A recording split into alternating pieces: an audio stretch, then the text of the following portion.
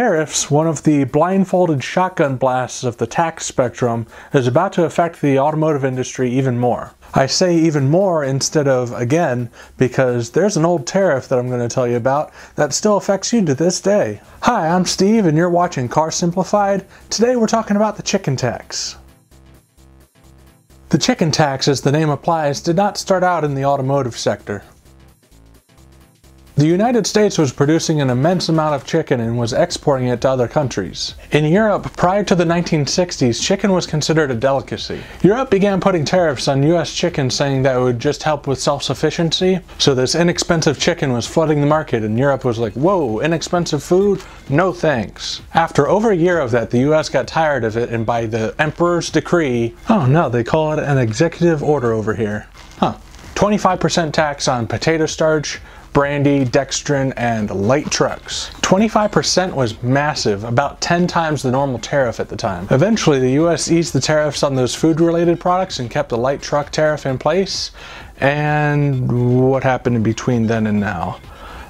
Nothing. That's where we are today. That wasn't just a tariff on European light trucks either. That was the entire world until the North American Free Trade Agreement made it so the US can import stuff from its hat and pants. As with any rule, either on purpose or because of the limitations of human language, there are loopholes. Some vehicles will be assembled in the country where their factory is, and then taken apart and then rebuilt in the US because then it's US made. Sometimes you can modify the vehicle so it's no longer considered a light truck. Take the Subaru Brat for example. Cargo does not use seats. Seats are for passengers. Throw some seats in that truck bed, boom, passenger vehicle. Also, I've been saying a light truck the whole time. Commercial vans were also worked into the chicken tax at some point. The first generation Ford Transit Connect would be shipped to the US with seats in the back, so it's classified as a passenger vehicle, and then they just convert it to a cargo van by stripping out all the seats, putting in metal panels where the windows used to be, and now you have a cargo van.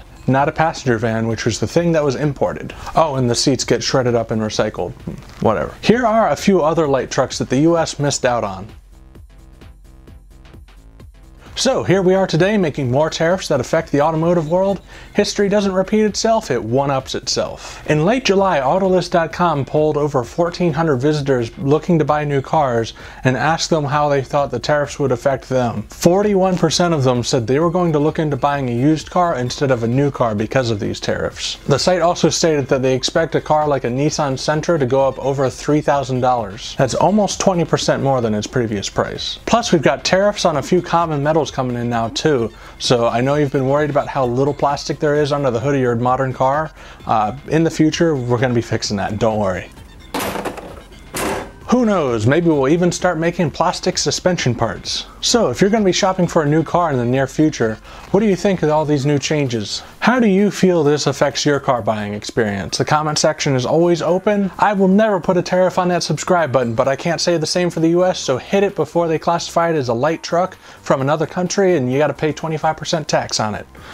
It's free, so that would be nothing, but hit it anyway. I forgot to make a trade war, car wars joke, so this thing's been on here the whole time for no reason, so there goes that. Thanks for watching, I'll see you in the next video.